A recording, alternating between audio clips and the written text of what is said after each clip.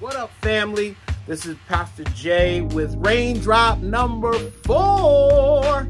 Listen, I want to continue what I started on yesterday. We talked about the widow with the oil. Her sons were about to be sold into slavery because she was in debt. And she goes to the man of God. He gives her a strategy. She follows that strategy. And she goes from being in debt to owning her own oil company. So I just want to kind of break down some things. It wasn't until the creditors threatened to take her sons that she really took action. And so my question to you is, what is your why? What is it that you desire in your life that you're not experiencing right now? For her, it was her sons. The threat of losing her sons, the threat of them being sold into slavery, pushed her beyond her fear, pushed her beyond her comfort zone, pushed her beyond the thing that was holding her in place. And so my question to you, what is that thing that is pushing you for more?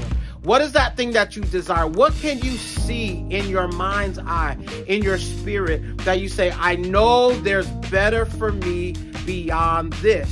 There are things that keep us here. We're sick and tired, but we still stay in our comfort zone. But what is that thing that you desire? Are you desiring to leave a legacy for your family? Or do you need more resources? Are you wanting to travel?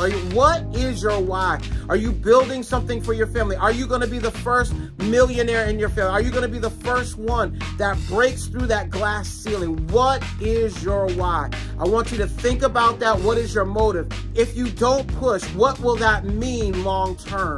Okay, and so you may be comfortable, but what will that mean for the generations following you? What will that mean for your children or your unborn children? What will that mean if you don't take the risk? How is that going to affect the next generation? And so, number one, she found her why. She wanted to make sure that her kids were in place, that her family was intact. And so she pushed to get out of her comfort zone and to make a decision to get help and to move and get a strategy. Secondly, once she goes to the man of God, she determines that whatever he tells me to do, I'm going to do it. And so she asks the question, but then she embraces the answer and she moves on the instruction. Some of you, you have mentors, you have people that are in your corner. But the question is, are you willing to do the thing that it takes to move from where you are to the place of destiny? Are you willing to get out of your comfort zone? Are you willing to take another class? Are you willing to write the vision and make it plain? Are you willing to connect with people that don't look like you or sound like you? Are you willing to get into other rooms? What is it that you need to do in order to make these moves? And so for her, she had to assess, number one, what does she have? I told you yesterday that what you have is enough. Now that you have what you need, now you need something to contain it. You need a strategy of how to use what you have.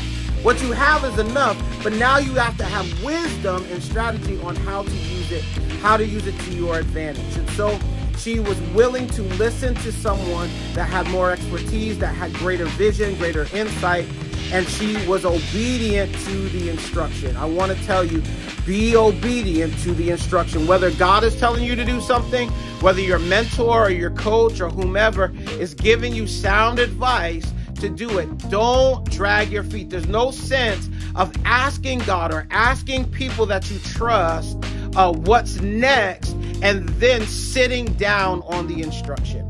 And so she moves on it. She makes good on it. She goes, she borrows the vessels. She gets as many as she can. And then the thing that she has begins to work. It begins to flow. It begins to move on her behalf. All right? And so, again, I want you, as you begin to pursue, be consistent. Do the thing that you need to do. See it all the way through. The Bible says she goes in with her sons. She closes the door. Be careful that you don't release your vision or tell everybody what you're doing while you're working on it. Sometimes you've got to work on it because you're not sure. Get some traction. Start working with it. Start working on it. And as it begins to build, listen, keep it close to the chest. Some of us, we've lost our confidence because we shared the vision, the dream, the idea, looking for validation from folks that have no idea of what you're doing. Sometimes you're doing things that you don't know exactly how it's going to work out. And so begin to move on it, get some traction, keep it quiet for a minute, but work on it. Be consistent. All right? And so she's consistent. She fills up the vessels, and then she says, now what?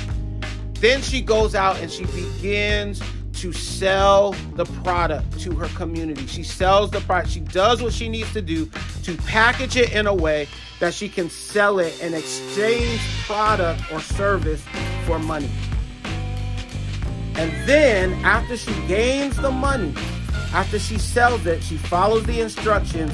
She prioritizes her spending.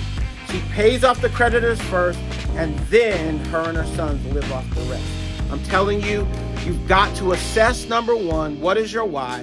You've got to hear God and obey.